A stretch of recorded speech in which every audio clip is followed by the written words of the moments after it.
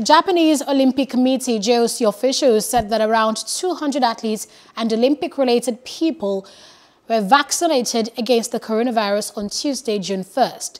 The deputy chief of the mission of the Japanese delegation for Tokyo 2020, Mitsugi Ogata, said some of the athletes who got inoculated have said they can now feel really safe about practicing and competing.